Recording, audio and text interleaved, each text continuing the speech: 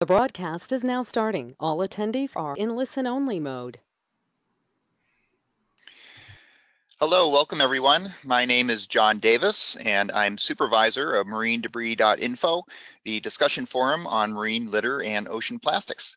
On this webinar, we also have Nick Wayner, project manager of marinedebris.info and openchannels.org, who is handling the webinar's technical side and co-moderating with me. And we are co-hosting this webinar with the EBM Tools Network, the Alliance of Users of Coastal and Ocean Management Tools. So happy you can all be here today. It's going to be a great presentation.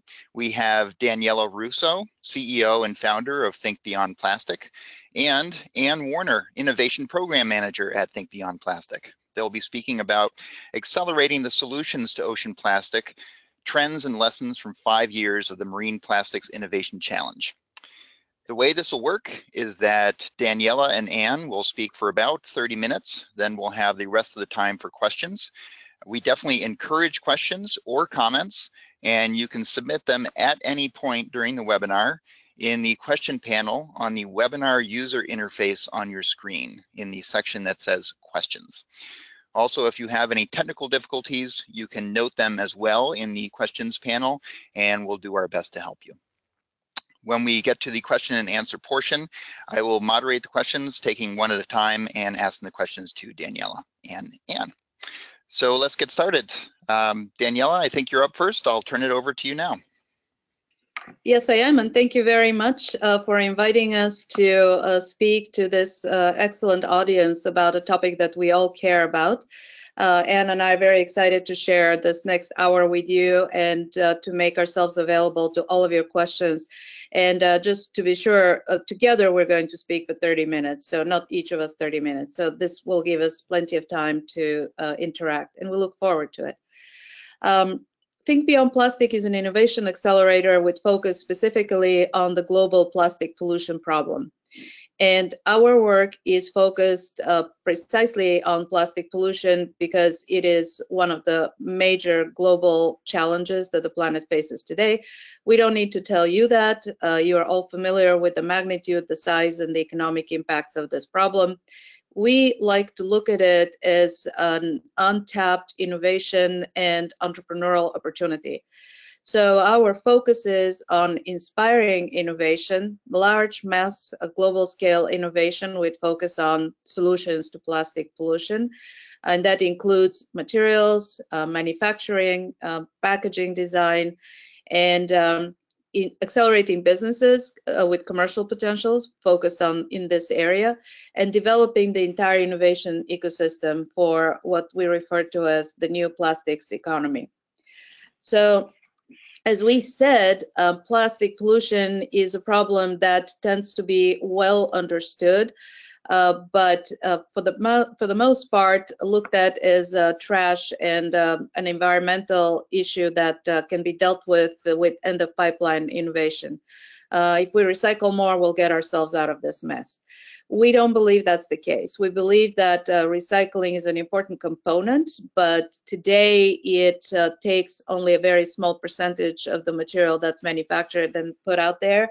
But the reality is plastic is a valuable material that has a lot of environmental benefits. It reduces transportation costs. It presents great commercial benefits to packaging and big brands that use it, for food presentation, for safety, and for, it has marketing advantages. So as we look into this problem, we are faced with several conflicting challenges that we need to handle. And they have to do with major trends that are taking place right now in the global market. And I think these trends are going to affect our interaction with plastics for the years to come. So it's important that we focus on them. One, that hockey stick chart that we're pretty sure all of you on the phone have already seen in one variety or another, demonstrates the incredible exponential use of plastics from the 60s to today.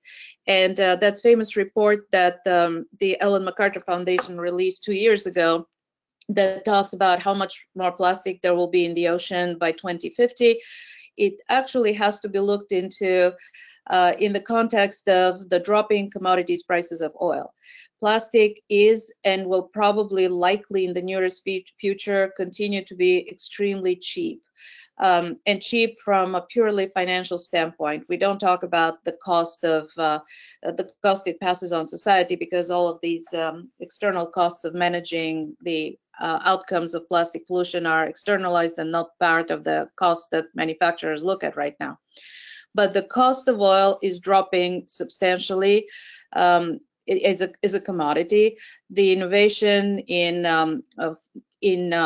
shale oil exploration in the last few years points to a trend that is here to stay.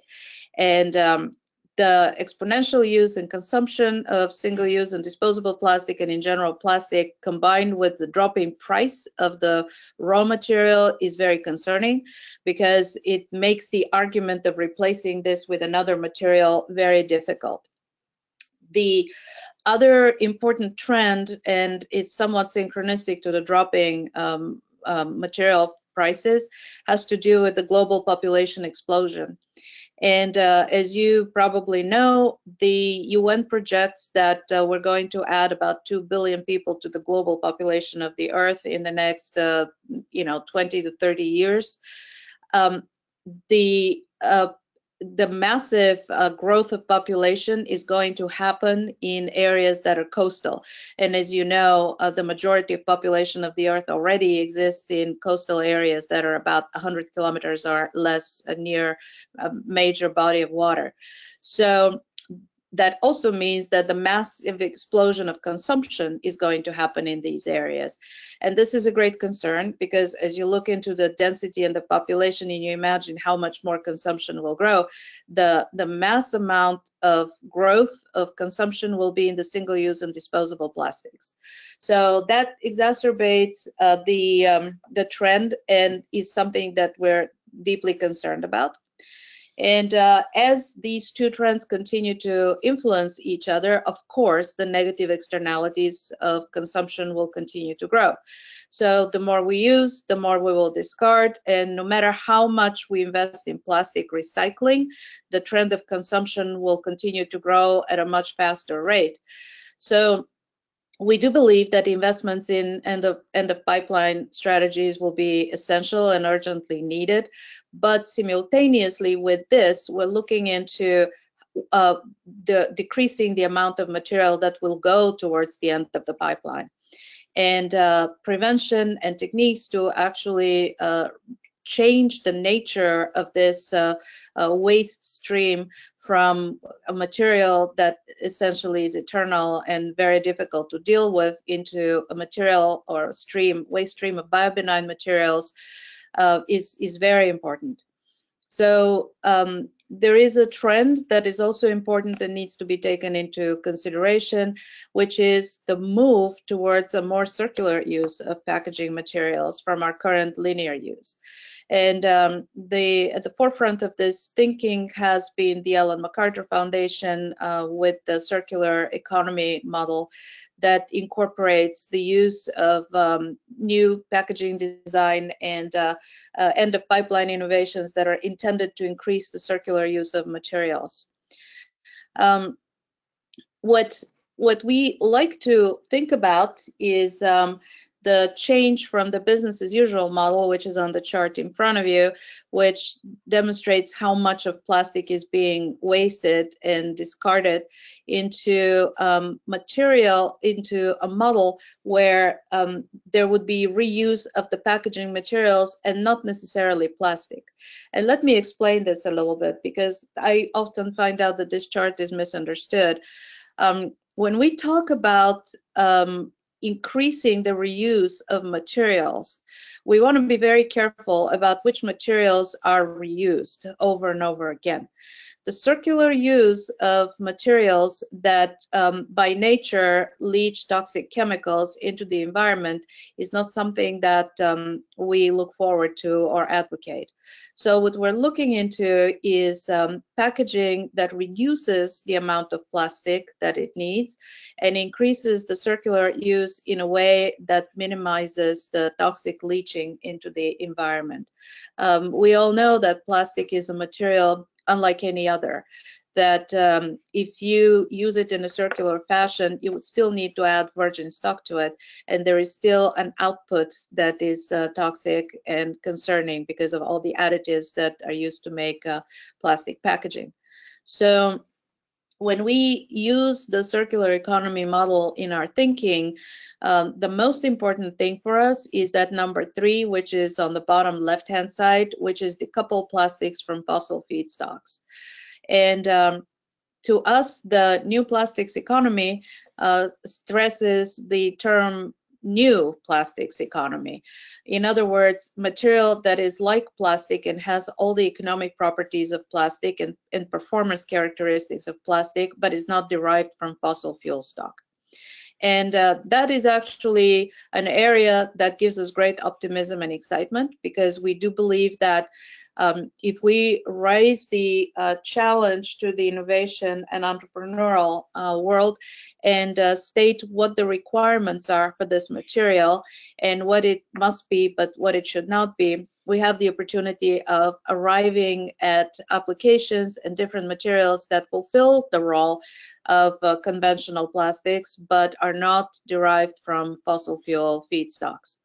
And as you know, or as maybe you don't know, but we've discovered over the last years of working in this space, there is no silver bullet.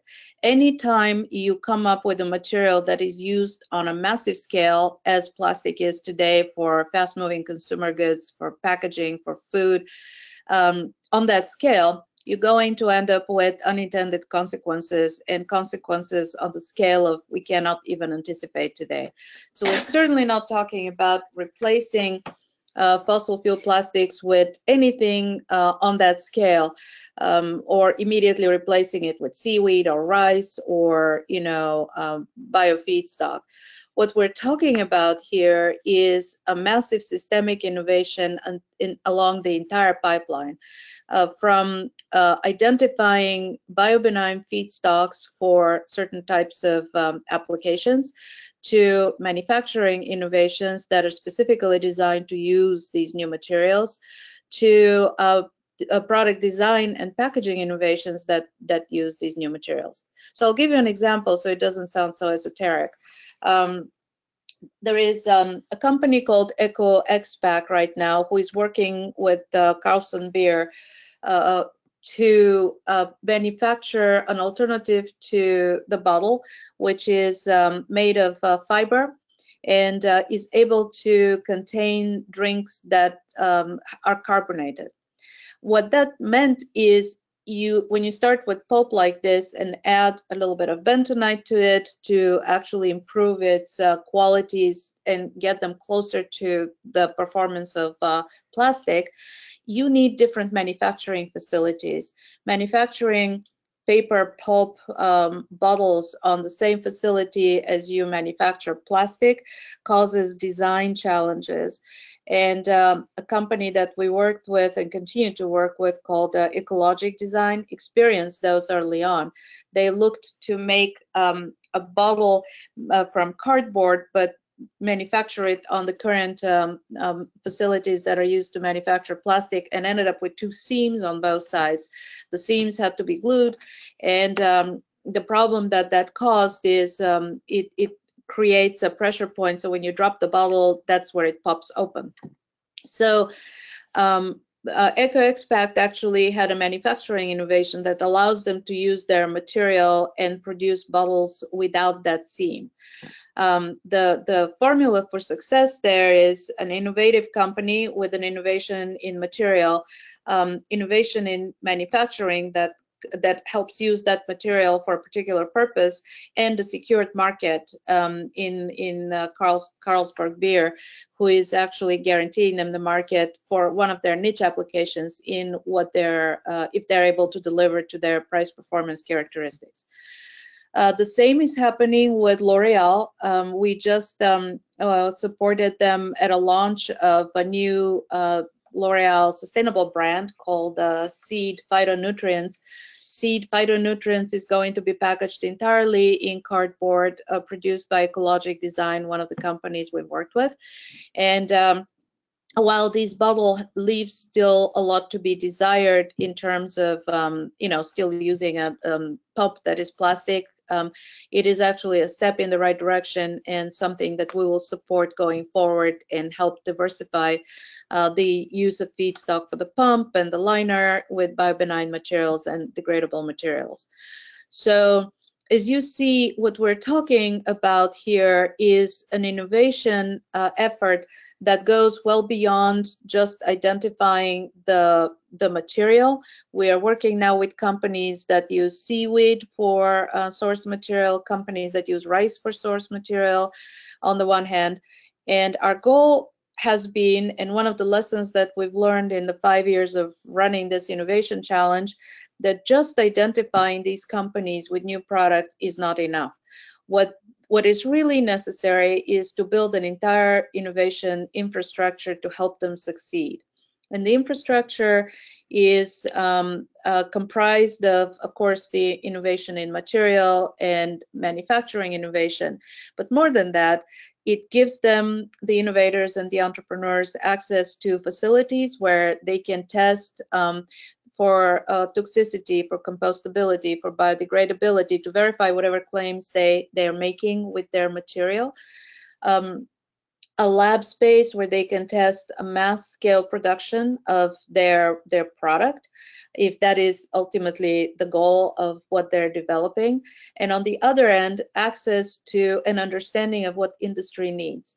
And I cannot stress this enough. We are working with a whole group of brands and consumer brands and businesses who have particular needs. And these needs have to do with the performance of that plastic packaging, what it needs to be. Some of them need marketing features like transparency. Some of them need performance features like moisture resistance and barriers, especially in the case with multi-layer packaging.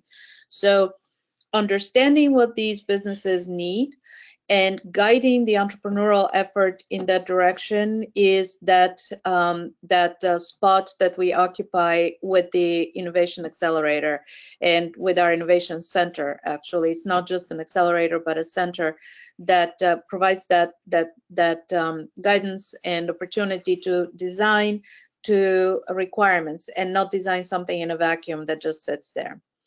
It's a very tough space, I have to say, because if it was easy, somebody would have done it.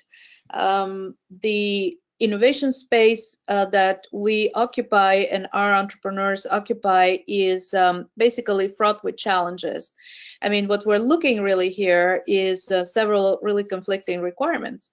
On the one hand, we're talking about materials that come from biobenign sources, which to us largely means renewable, sometimes plant matter, but they must not be food grade, because we don't want to create the circumstance where this affects negatively the global food prices and makes it such that this agricultural produce is not available for people to eat, as has been the case with corn and with rice in many cases.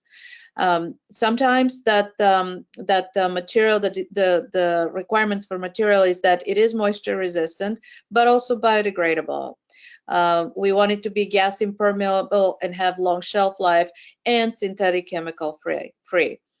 So as you see, these are difficult, often conflicting requirements. And as I mentioned earlier, we do not believe we'll ever find a silver bullet, a material that can fulfill all of these applications. But what we do believe is that we will find, in collaboration with the entrepreneurs, the investors in the middle and industry, materials that fulfill these needs depending on application. Not all products, packaging products out there need to have all of these characteristics. And business at the end of the spectrum is able to tell us what is important to them for what applications. In the 5 years we've been doing this, we've accelerated 32 businesses. The numbers on the equity financing and non-dilutive financing are already changing. Equity financing has doubled with an investment that one of our companies had about a month ago or so. And I think it's important to point out that we do not take equity. We have deliberately formed Think Beyond Plastic as a nonprofit institution so that we can largely focus on our mission to advance innovation and entrepreneurship in this space, but not to invest in any one of these companies. We do, however, make them investment ready and connect them with investors. Some of the larger investors in that space are family foundations, a number of them. An emerging investor is the Closed Loop Fund, and they have diversified beyond just recycling infrastructure to putting in non-equity investing and creating a foundation that can give grants, as well as a relatively new fund called Safer Made that invests in materials, in chemical-free materials and packaging, amidst other things. So this is kind of a subset of some of the companies that we have worked with and some of the products that we have helped advance. These all came to us through initially the competition. And the innovation challenge or the competition is basically our filter to get a lot of interesting possible innovations with commercial potential. You probably have heard about the Cora ball in the upper right-hand corner, which is a project of the Rosalia project to catch microfibers in your laundry so it doesn't get into the water. The one you may not have heard of, but we're also very excited about, is the upper left-hand corner, and it's a medical stapler. For those of you who don't know, most of the medical devices right now are made of single-use plastic and essentially are incinerated after one use.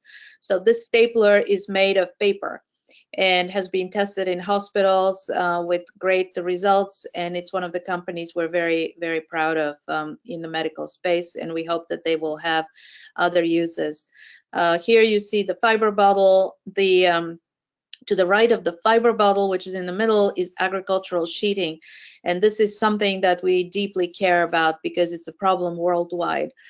These sheets are actually considered toxic waste, and at the end of the harvest, they're collected by people with gloves and face masks and put in landfill. So we have two companies in the accelerator that came to us through the Innovation Challenge, whom we have helped develop and expand. And they have found source material that can be biobenign, biodegradable, and can be composted and mulched at the end of the season. And a number of other products that you see here, the Lollyware cup, to the left of it is a 3D printing filament that's produced of plastic that the recyclers do not want and will not buy because it's too cheap, but communities nonetheless still use. So these are just some of the products. There is many more in the portfolio, and we're excited to be putting together the class of the cohort for next year, which will have a whole number of these product and technologies.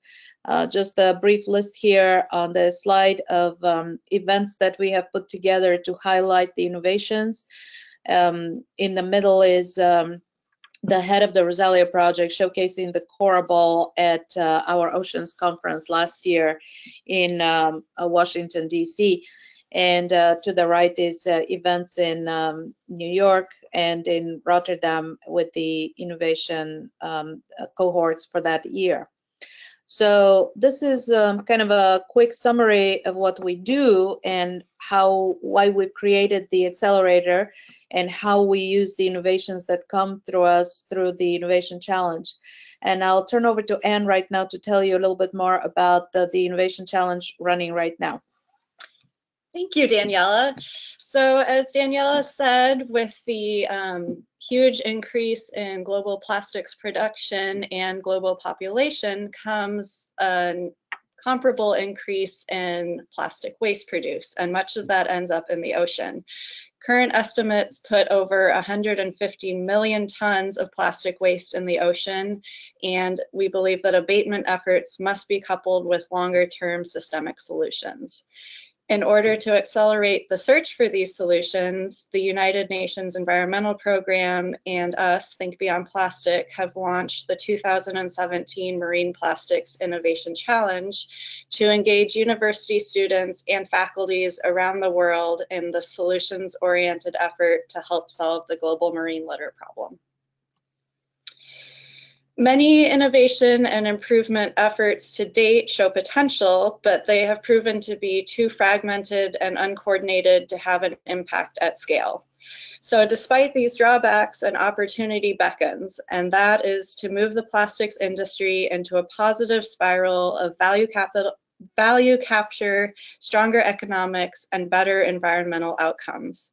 So in partnership with UN Environment, we have divided this year's competition into 4 distinct tracks that encompass the range of challenges in developing a holistic approach that will prove effective at scale and in varied geographies.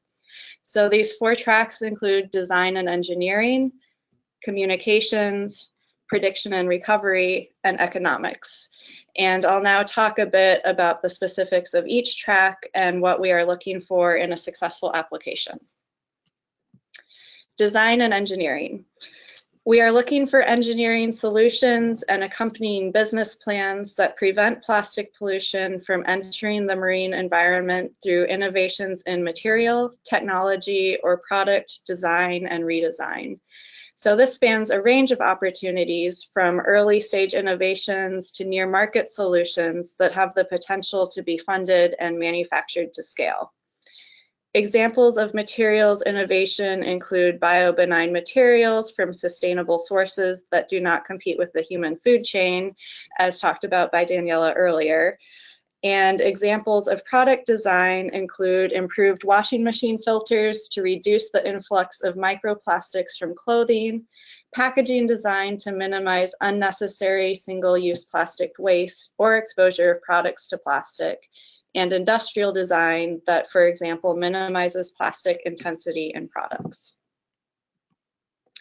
Communications. We are looking for the most creative and innovative communications product to support the goals of UN Environment's Global Clean Seas campaign on marine litter. Communicating the economic, environmental, human health, and aesthetic problems posed by marine litter is challenging, and creating awareness of the problem is a very important step in working towards solutions. We encourage creativity and applications to this track. Entries might be mobile apps, creative communication strategies, music, short film, media, storytelling, or any other products that demonstrate the capacity to reach and engage large groups of people. An entry should both reach large numbers of people and also engage individuals and sectors to take action. These actions must aim for measurable reduction of the problem. Examples might include how to increase awareness and engage civil society, the private sector, and governments through innovative campaigns, products, apps, radio spots, song lyrics, art, or another form of outreach product. Whenever possible, two-way communication will be a part of a successful application. Prediction and recovery. We are looking for the most innovation, prediction, and/or risk-based recovery tool or methodology to identify and model marine litter hotspots. These may include areas of high marine litter accumulation, biodiversity hotspots, important fishing grounds and fish nurseries, or particularly sensitive and fragile areas of the marine ecosystem. Modeling and predicting the transport and accumulation of marine litter and how it impacts certain areas may be developed with already existing shipping routes, marine wildlife migration routes, or biodiversity hotspots in order to better prioritize recovery efforts and policy and decision-making surrounding the issue. These efforts may span a range of geographical coverage, including the subnational, national, and regional scales. Entries in this track may also include improving and/or testing the use of remote sensing technologies. Economics. The full impact of marine plastic on economics is unknown, but we do know that it is substantial and affects several sectors of the economy. The impact on maritime natural capital is significant, and initial studies suggest that it is at least in the billions of dollars. One estimate puts the annual damage of plastics to marine ecosystems at $13 billion per year, and the Asia Pacific Economic Cooperation estimates that the cost of ocean plastics to the tourism, fishing, and shipping industries is $1.3 billion in that region alone. In addition to the direct economic costs, there are potential adverse impacts on human livelihoods and health, food chains, and other essential economic and societal systems. So in this track, we are looking for the most innovative, accurate, and complete valuation method or model for marine litter effects, and a robust, upscalable model to value both the direct or tangible and direct or intangible economic effects. Economic valuations of alternative materials, approaches, and investments in end-of-life or upstream solutions are also of interest. The challenge also encompasses innovative ways of financing preventative interventions. These could include self-sustaining methods through reuse, recycling, and the like. So the competition is open only to university students 18 years old or older who are enrolled in an undergraduate or graduate program as of June of this year, 2017. An applicant can enter one track or multiple tracks and can enter either as an individual or part of a team. Each applicant must have the support of a faculty member at his or her university. Entries are currently being accepted on an ongoing basis, and we have just decided to extend the deadline for accepting applications in this first round through November 20th of this year. Applicants who have already started or completed their entry can continue to update and modify it through November 20th. Judging will then take place from November 20th through December 13th. The top entries will be invited to submit additional information about their innovations during the second round or finals, which runs from December 18th through February 2nd of next year. Judging of the finals occurs from February 5th through February 28th, and the 4 winners, one from each track, will be announced at the 6th International Marine Debris Conference in San Diego, California, next March 12th through 16th. Winners will be both given the opportunity to present their ideas at the conference and will also be invited to participate in the 2018 Think Beyond Plastic Innovation Accelerator. We are honored to have an impressive lineup of individuals as jurors for the competition. A blend of scientists, artists, consumer advocates, and business people are represented on the jury. Each juror will review applications within one track that aligns most closely with his or her expertise. Some of the jurors are local to the Monterey Bay area, such as faculty Jason Scorsese and Patrick Cotter from the Middlebury Institute of International Studies, and Mark Shelley of the C Studios Foundation. Others, including Frederick Petit, an expert in sustainability as a driver of business growth, and Yula Kutsubu, an artist who has collaborated with us in Honduras as part of our Mesoamerican Reef Project, have international backgrounds. Each juror offers a unique combination of experience, depth of knowledge, and perspective, and will contribute great value to the application review process and eventually selection of the 4 winners. As the jurors assigned to each track review applications, they will be selecting those that best meet the following criteria to proceed onto the finals. They will be considering the strength of the innovation. Is the idea truly unique? How exciting is it? How does it compare with other existing efforts in the space? Is it collaborative? Are there unintended consequences? They will also be considering its impact on marine plastics and looking at questions such as, what is the impact on marine plastics? How is it measured? How is it demonstrated? Over what period of time? Can it be replicated, and can they demonstrate impact? They'll also be considering the scale and feasibility. Who is the target audience? What is the plan to launch the innovation? How have they validated their assumptions? Also, the capacity to execute will be considered. Do they have freedom to operate? What are the team's core competencies? How will they find talent to complete their gaps? And how will they fund their idea? And finally, completeness. Is the innovation articulated in simple, easy to understand terms? Is it complete? How well is the idea poised to truly make a difference?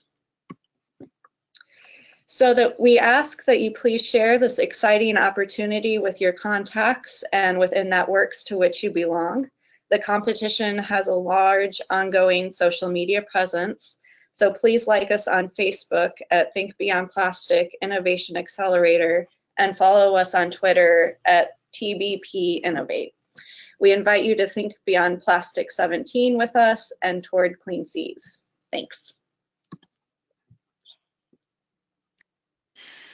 All right, thank you very much, Ann Warner and Daniela Russo. Again, this is John Davis, marinedebris.info supervisor. That was a great presentation and super exciting work that Think Beyond Plastic and its partners are doing. It's been great to learn a ton about what you're up to and what you've learned over the last 5 years. So we now open up the webinar to audience Q&A for the next about 20 minutes. If audience members have a question for our presenters, you can submit it in the question box that's on the control panel on screen, and some of you have already started doing that. We'll be drawing from those questions throughout this question and answer session. So Daniela and Ann, we had a couple questions very early on that came in on very specific, they were very specific to individual questions on the application form for the Innovation Challenge. For example, one asked what you mean by the term layers of complexity in question 7, and I'm not sure which application track the question asker is referring to. So if that particular question is something you can address easily and quickly, we can do it here. Otherwise, if there are similar questions on individual aspects of the application form that might be better addressed perhaps outside of the webinar, we can set that up as well. So let me know. Well, let me just say this. We cannot answer specific questions about the application, specifics about the application questions, because that would not be fair to the rest of the entrants. So we can answer only questions that are already answered on the website. And I'm sure you will understand the nature of every competition is it needs to give a fair competing grounds to everyone. So just clarifying for one person and not for others is not something we can do. I think that Anne can answer questions on email if people can send them, and there is a certain limit to what we can and cannot do. So I'd rather not address those right now, if you don't mind. Okay, that's fair enough. Thanks, Daniela. Question, in your experience, how receptive has industry been to new non-fossil plastic innovations? Well, so industry is a large term, and I will say this: there are companies who are definitely seeing the shift towards renewable and biobenign materials as a consumer design, as something that the public wants, as something that consumers want. Many of these companies are members of the New Plastics Economy effort that is championed by the Ellen MacArthur Foundation. And they're actively experimenting with redesigning their packaging such that it conforms to these requirements. In our experience, companies don't really care that much about plastic or something else as long as it fulfills their needs, which is presentation, shelf life. ability to deliver the value to their consumers that they do right now, which is also, cleanliness, hygiene, and things like that. So if we're able to identify another material that meets some of these characteristics, or most, if not all, then they will be open to this.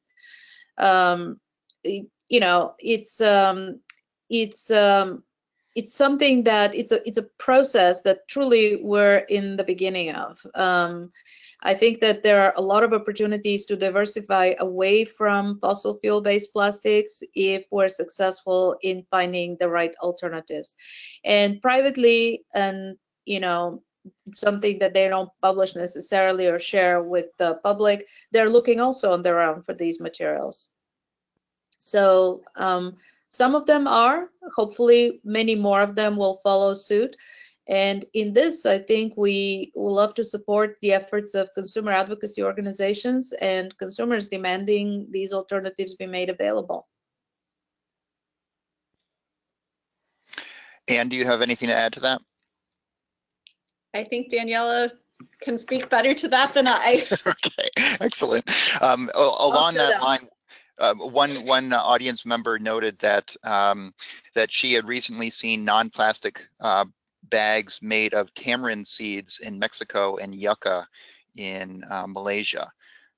So that's good to hear about. We're very, very interested in the yucca bags. Please contact us. It's A. Warner at thinkbeyondplastic.com or D. Russo at thinkbeyondplastic.com. Excellent, thank you. What action would you like to see from government officials or agencies in support of your efforts? Well, I'll answer, and then I promise I will let Anne speak more. But I can tell you an effort that we're pushing right now, and this is why we're going to our Oceans Conference in Malta next week. We believe that for an effort, entrepreneurial effort on the magnitude that we're driving and leading, for it to be successful, it needs government participation and support in terms of incentives for these entrepreneurs. On the one hand, these entrepreneurs need low interest loans for what they do. They need grants, they need funding and support for that kind of innovation. And if that type of innovation with focus on marine plastics and plastic pollution is a well understood necessity and a well understood problem, then governments need to participate in supporting that kind of innovation with grants, with financial resources, whatever is necessary. On the other end, incorporating innovation is tough. So a lot of the businesses that we talk to, major consumer brands, have made substantial investments in the current manufacturing processes. So they are going to incur significant costs in designing away from these systems and these manufacturing capacities. So we would like also to see government help offset some of these losses or some of these investments they would make, and encouraging that type of innovation.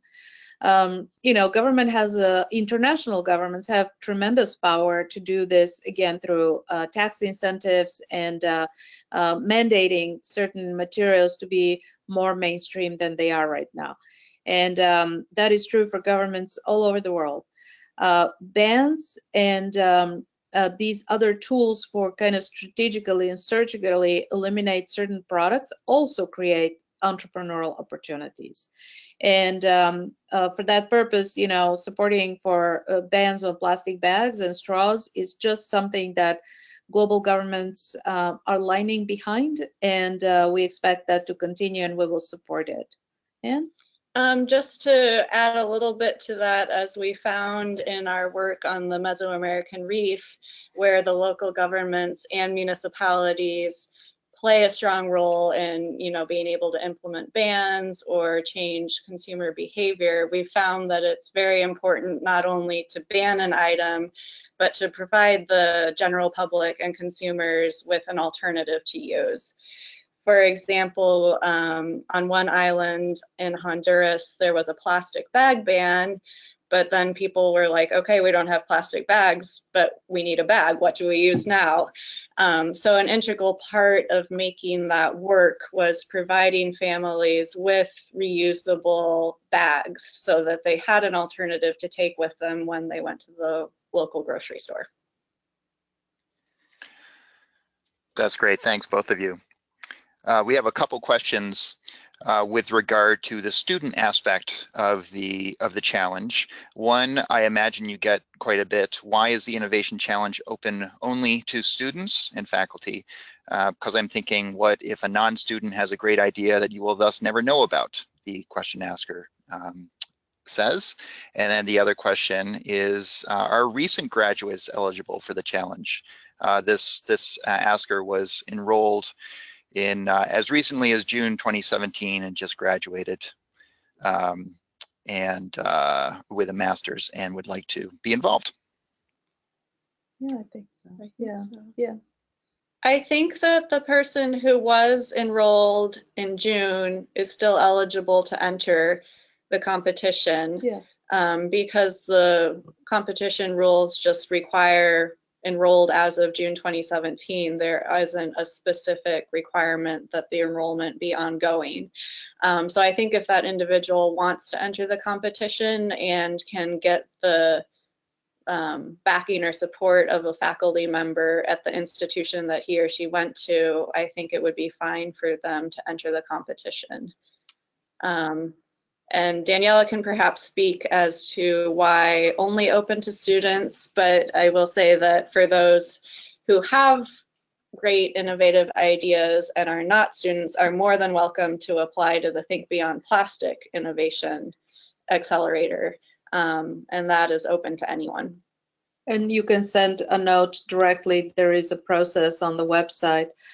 But why only students is actually a good question, and I will tell you, we found out, we've been running this innovation challenge annually, and what we found out is that our focus has been on commercially viable businesses in any stage, you know, early stage or pre-funding or post-funding, but that sort of eliminated very early innovation from students and student groups. And the other piece that we've never included in the competition has been the economics track or the communications track. And in talking with the partners, the Global Partnership for Marine Litter at the UN Environment, we thought, wouldn't it be great if we capture this great entrepreneurial and innovative spirit with the earlier stage thinkers, the students? And to do this, we kind of diversified the competition a bit, but also released some of our very stringent standards for commercial potential. And this way, it's a little easier to get in, but also stimulates broader-based innovative spirit, which is ultimately our goal. So this is why we specifically made it a little easier for students to compete, and we wanted to reach a broader audience. Okay, thank you very much. We had a couple technical questions. One person asking for your emails again, and if there's some way that we can bring them up on screen, perhaps share them in writing with the audience, that'd be great. We'll try to figure that out. And then asking when the new deadline for applications will be up on your website. Do you have, will that be later today or? Yes, we are going to be updating the website and the portals sort of by the end of this week. So any day now. And the email addresses are very easy. It's drusso or awarner@thinkbeyondplastic.com. And if you want to write it down, I don't know if you're still looking at our last slide, John, but it says there an email address. It has an email address there, info@thinkbeyondplastic.com. That's a general one that goes to our entire team. Perfect. That's great. And Nick Weiner just to put in the chat section, going out to everybody in the webinar, the email address for Ann Warner. Perfect. we have a comment from someone outside the U.S. I see your group is U.S. based. Are there any similar innovation accelerators in Europe or Asia or other world manufacturing centers? We actually work globally, and the fact that we're physically located in the US is irrelevant. Where the teams that we put together and the cohorts that we put together have global representation. Last year, the cohort included groups from the Netherlands, from the UK, group from Guatemala, and kind of the extended cohort included some entrepreneurs from Uganda and India. And Canada. So, the days of the brick and mortar businesses are gone. We have an office in California, but like I said, this is just ground zero. We operate around the world. In the cohort for this year, we already have entrants from for next year, for 2018, from Indonesia, from Kenya. So it's a truly global effort. And we solicit innovation through partnerships in Malaysia, Indonesia, and Europe. That's great, thank you. We have a couple of questions here on the concept of new plastics, new sources of plastic. One person says, I'm a bit confused by your definition of plastic, especially when you talk about non-fossil fuel sourced plastic. Are you talking about a different material altogether or plastic based on carbon from non-fossil fuel sources? And then another question is, how do you think we can make such new plastics economically competitive with fossil fuel-based plastics if the retailers who sell the packaging don't feel the cost of the subsequent environmental pollution? Well, that's the entire purpose of our accelerator, to identify applications where non-fossil fuel packaging alternatives can be used in lieu of conventional fossil fuel plastics that are so cheap. What are these applications? At what point do they become commercially viable and economically viable for packaging manufacturers or for the consumer brands that use them? So that is the challenge. You put your finger on the issue. And as I mentioned earlier throughout my talk, we're not going to find one material that will replace uniformly everything.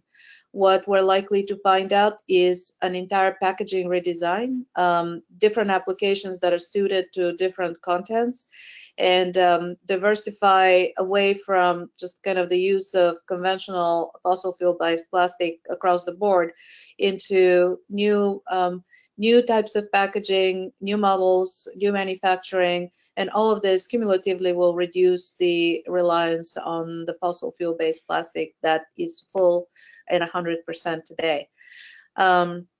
The New Plastics Economy is an initiative that is started by the Ellen MacArthur Foundation, and it includes many different directions, including new materials, but also redesigning conventional use of plastics into these kind of new applications.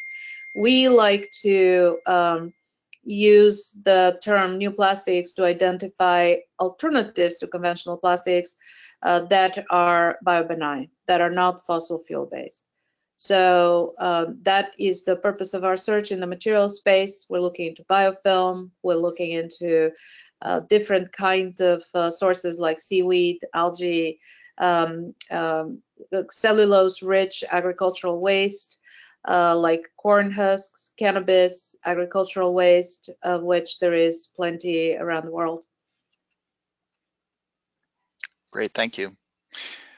In what ways can other NGOs like Surfrider or Nature Conservancy or any other NGOs that are inspired by the very thoughtful, creative, thorough work that Think Beyond Plastic and the Challenge and Accelerator are doing, what's the best way today that they can get involved and spread and promote the ideas that are emerging from your work?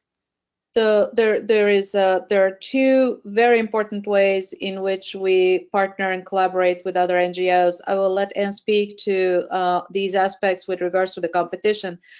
But with regards to the work of Think Beyond Plastic, the work of these NGOs is absolutely essential in creating the demand and the interest in these new products. Absolutely, I cannot stress this enough. Absolutely essential.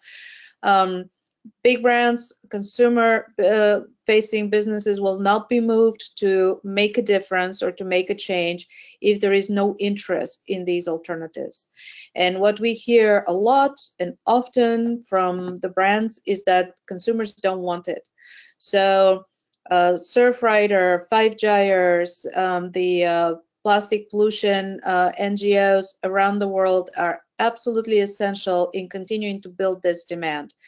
And so as they build the demand and they build the interest in these new alternatives, we will continue to work with the entrepreneurs to create the alternatives, because policies and this big demand need to be supported by commercially viable products and solutions in the marketplace. So we absolutely admire and respect their work, and we truly look forward to working with all of them. And we already are connected with a large group of NGOs and will continue to do so. Their work is really important, as it gives us, they're the bellwether, they're the kind of the direction of where this is all going and how we can participate by developing solutions. And yes, just to build off of that, as was mentioned repeatedly in the presentation, well, Think Beyond Plastic's core competency is accelerating the innovation. We recognize that there are very other important aspects to bringing about real sustainable change, and that's where we rely upon partnerships with our other organizations, whether it's education and outreach, promoting changes in consumer behavior, or other aspects. We can't and don't do it all, but we recognize that it's very much a combined effort. And specifically with respect to the competition, we just ask that anyone and everyone promote it as widely as possible. We're really excited to get as many and as varied entries as possible. That's great, thank you. We're just about out of time. Time for maybe one more question. You've been doing this innovation challenge for 5 years now, and I imagine you've learned a lot over that time. When you look back, is there one thing or a couple things that you wish you'd known back then that you've had to learn as you went along? What we've learned, and loud and clear, is that innovation alone is not enough. Truly, we started this innovation challenge 5 years ago thinking we'll figure out who the winner is, and the best and brightest idea will revolutionize the world. We'll give them money and support and awareness, and they'll go and make a difference. And what we found out was very humbling. This is not enough. What is really needed is creating the infrastructure for success, the fertile soil on which thousands of these innovations will grow. As my background is in business, and what I know about the investors is they don't like to put money in one innovation, no matter how good it is. They like to see a fertile soil, a thriving innovation space of which they would have a choice of several. And we focused our efforts precisely because of this on creating this innovation ecosystem and this fertile space of innovation. Our dream is 5 years from now that we will have a space where innovation with focus on plastic pollution will thrive. And there would be, in that slide that I showed you with the 35 businesses, that would be 3,500 businesses doing this, some better than others, but all different from each other. That is our dream and that's our goal, and that is what we are looking forward to build.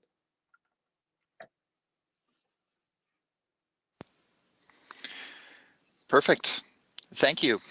With that, we conclude this webinar. We received a lot of questions. Thank you, everybody in the audience. I'm sorry that we did not have time to get to all of them, but on behalf of marinedebris.info, Open Channels, and the EBM Tools Network, I want to sincerely thank Ann Warner and Daniela Russo for contributing your insights. That was very interesting. I applaud your work, and I look forward to having you back 5 years from now for another 5 years worth of trends and lessons that you've seen. So thank you, and thanks again to the audience for participating as well. Thank Have a you, good John, day. for giving us this opportunity, and thanks to the audience for your interest. Thank you. You're very welcome. Have a good day, everybody. Thank you.